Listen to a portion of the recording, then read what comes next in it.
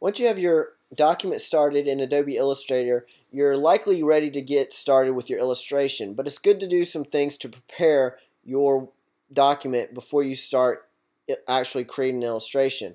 First of all, you want to be organized when you create the illustration.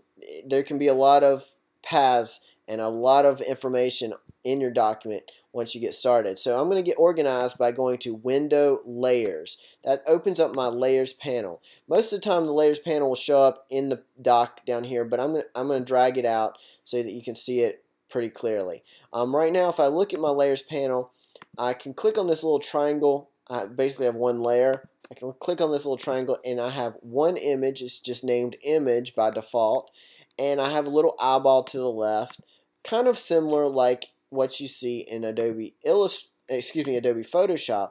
However, layers are not used in the same way in Adobe Illustrator.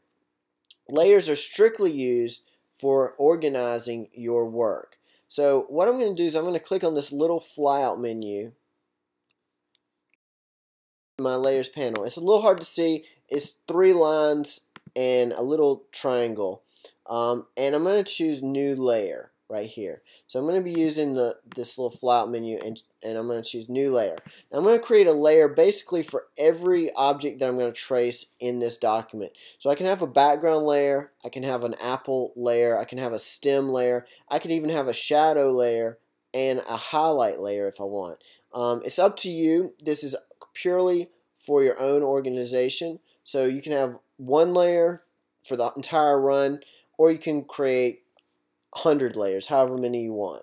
So I'm going to create a new layer. I'm going to call it background, and I'm going to make another new layer. I'm going to call this one apple, or apple trace maybe.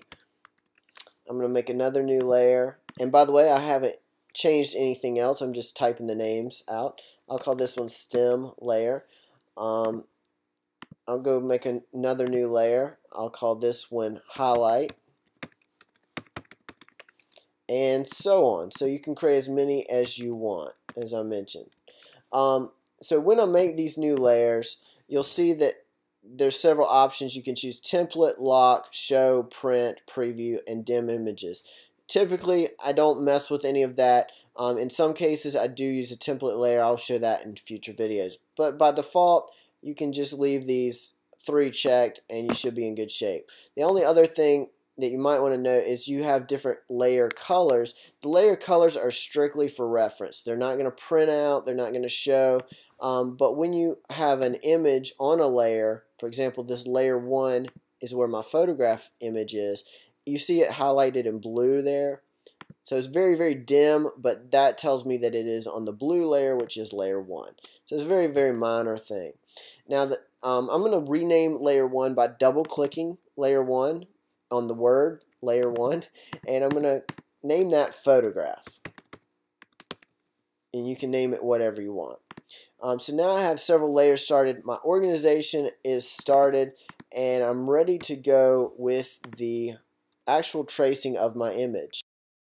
Ready to do that, I'm going to go ahead and click on this little blank square right here, and that brings up this lock button. You can lock all your layers, or you can just lock one. I particularly want the photograph layer to be locked. Now I cannot accidentally move this photograph. So that just helps me prepare my work for future reference. So I'm going to go ahead and move on to the next step of actually starting the trace of my image.